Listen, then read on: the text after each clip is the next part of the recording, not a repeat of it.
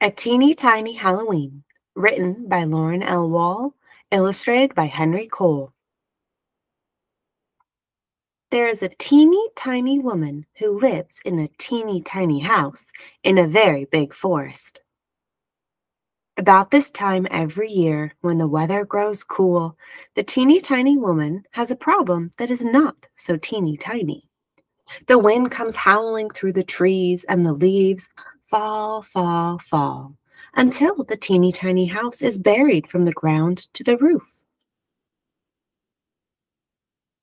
Inside the teeny tiny house is dark as midnight. It is, to be sure, a teeny tiny bit scary. "Oh, who will save me?" cries the teeny tiny woman in her teeny tiny voice. No one hears her. She tries a teeny tiny bit louder.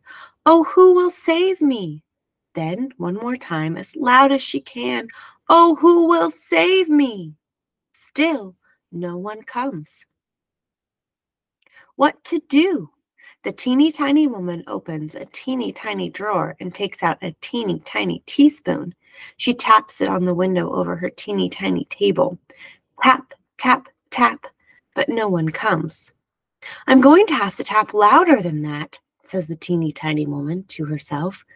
She reaches into the drawer again and grabs her biggest wooden mixing spoon. Tap, tap, tap. Still no one comes. How can she make more noise? The teeny tiny woman looks around. She opens her cupboard doors. "Aha!" she says in her teeny tiny voice. "I will bang my pots and pans together. Someone is sure to hear that." She clangs her soup pot and her fry pan together. Not loud enough. She pulls out her cookie sheets, all three, and crashes them together. Nothing. Now what? The teeny tiny woman wonders. Then, looking at her cookie sheets and her wooden spoon, she has an idea. She takes a teeny tiny bowl from her teeny tiny cupboard, and she mixes up sugar and butter and flour and eggs with just the teeniest tiniest dash of vanilla and a teeny tiny mountain of chocolate chips. She plops teeny tiny spoonfuls of batter on her cookie sheet and carries the tray to the oven. While the cookies bake, an orange cat, a ghost, and a witch are walking in the forest near the teeny tiny house.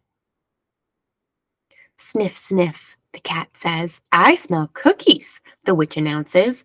"Where is that delicious smell coming from?" the ghost asks.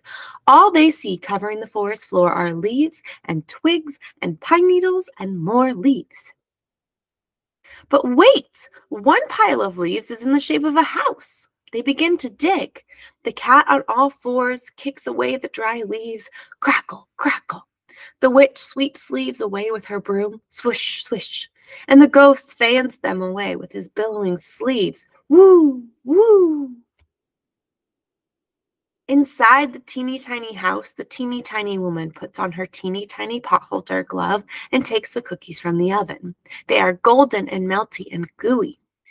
"This may be my best batch ever," she says in her teeny tiny voice, "much better than last year's." She carries the tray to the teeny tiny table near the teeny tiny window.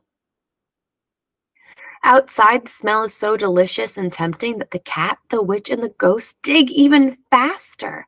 Soon they uncover a teeny tiny chimney. They dig faster still and discover the roof of a teeny tiny house. "It's a teeny tiny house," the witch says. They dig some more. They see the teeny tiny door, push all the leaves away, and knock. Thump, thump, thump.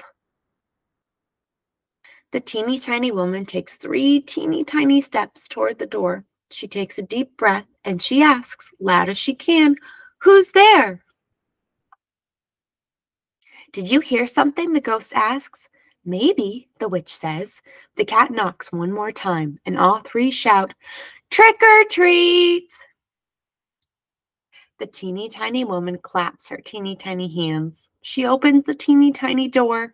There is a cat and a witch and a ghost, but the teeny tiny woman is not the teeniest bit scared.